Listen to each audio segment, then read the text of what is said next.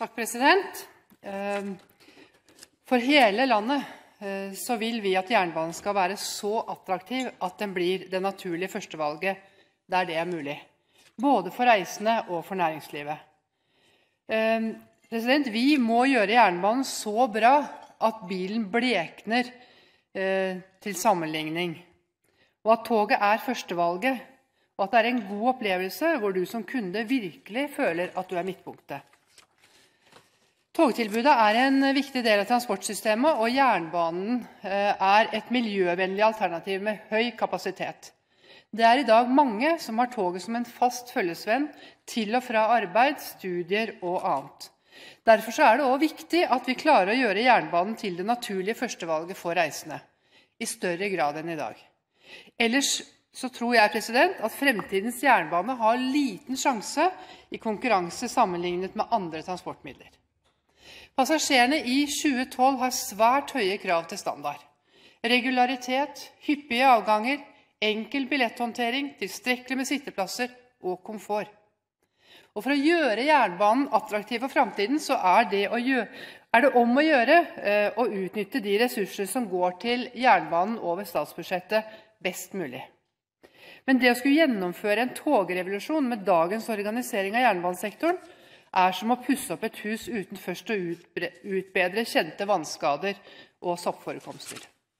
Vi må erkjenne at strukturen i jernbanen er tilpasset 1900-tallet. Vi trenger en nyorganisering, en oppbygging som får oss til å prioritere helhetlig planlegging, finansiering og kvalitet i tilbudet. Jeg mener 2 metoder kan få oss på rett spor. Den ene er konkurranseutsetting, og den andre er en reorganisering av jernbanesektoren. Først til konkurranseutsetting. Vi har en jernbane i Norge som er konkurranseutsatt, Gjøvikbanen. Og Gjøvikbanen transporterer mange reisende hver eneste dag og binder Hadeland tettere til Oslo og Oslo tettere til Hadeland. Denne jernbanen ble konkurranseutsatt av den forrige borgerlige regjeringen som et forsøksprosjekt. Og Transportøkonomisk institutt evaluerte konkurranseutsettingen i november i fjor, i 2011. Og konklusjonene er klare, og jeg siterer altså fra Transportøkonomisk sin rapport 11.04.2010. Rapporten konkluderer med at mange av målene med konkurranseutsetting ble nådd. Dette gjelder målene om å redusere kostnader, kombinert med et bedre togtilbud og høyere passasjertall. Gevinsten er oppnådd uten at ansattes arbeidsbetingelser har blitt forverret. Reduserte kostnader, bedre togtilbud og høyere passasjertall er i tråd med europeiske erfaringer. Og potensialet for offentlig styring kan også sies å være styrket, siden Samferdselsdepartementet har fått økt kunnskap og kompetanse om jernbane som følge av prosessen, og dermed også har bedre forutsetninger for å stille krav til utformingen av persontransport med tog. Potensialet for offentlig styring kan også sies å være styrket. Samferdselsdepartementet har fått økt kunnskap og kompetanse om jernbane som følge av prosessen, og dermed bedre forutsetninger for å stille krav til utformingen av persontransport med tog. Sitat slutt. Hva kan man si til dette? Jo, høyrepolitikk virker. Og det er ikke tilfeldig at det er Gjøvikbanen som er den strekningen der NSB har startet med å selge billetter gjennom en app på mobiltelefon. Konkurranseutsetting gir et togselskap et sterkt insentiv til forretningsutvikling. Private selskap vet at kundetilfredshet må stå i fokus. Dessuten så viser dette at NSB kan. De vant Gjøvikbanen.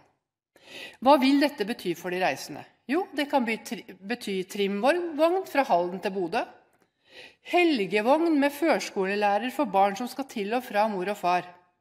Vi kan bare se til Danmark. Fra Aarhus til København så går det slike tog.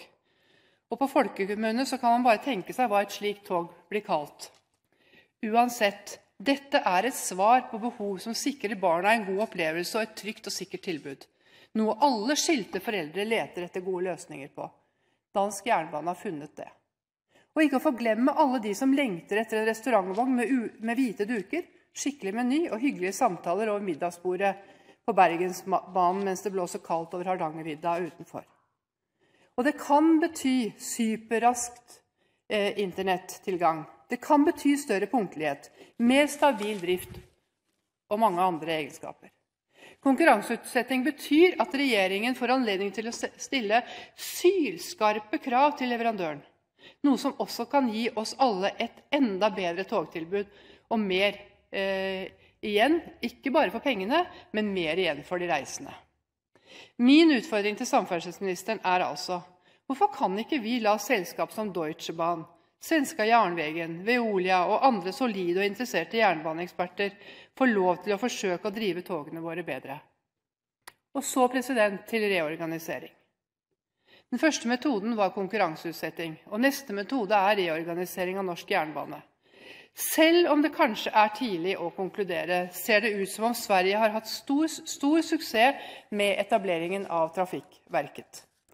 Her ble detaljansvaret flyttet over til en etat som selv kunne organisere og planlegge utbygginger, ta opp lån og så videre. Selvsagt har Trafikverket overordnede mål satt av politikere, men de står fritt til mest mulig effektivt å utnytte ressursene sine. Høyre vil vurdere å dele Jernbaneverket i 2 selskaper. Hvordan kan så dette gjøres?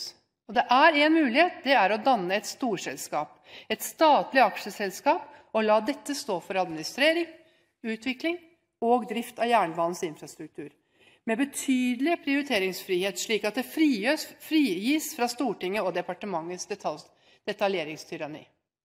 Stortinget vedtar selvfølgelig de overordnede retningslinjene, men det detaljstyrer altså ikke prioriteringene.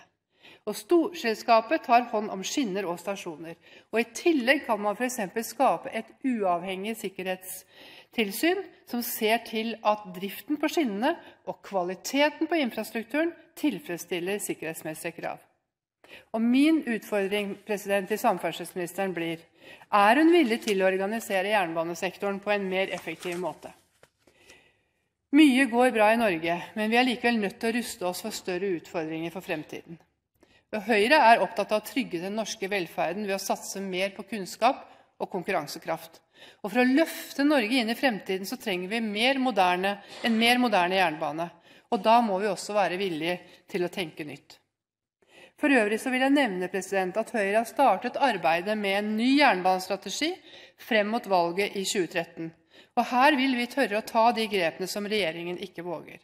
Og det på høy tid at vi får startet en veloverveid avvikling av togmonopolet ved å sette flere jernbanestrekninger ut på anbud. Slik kan vi bygge et mangfoldig, kraftfullt og kunnskapsrikt jernbanemiljø i Norge.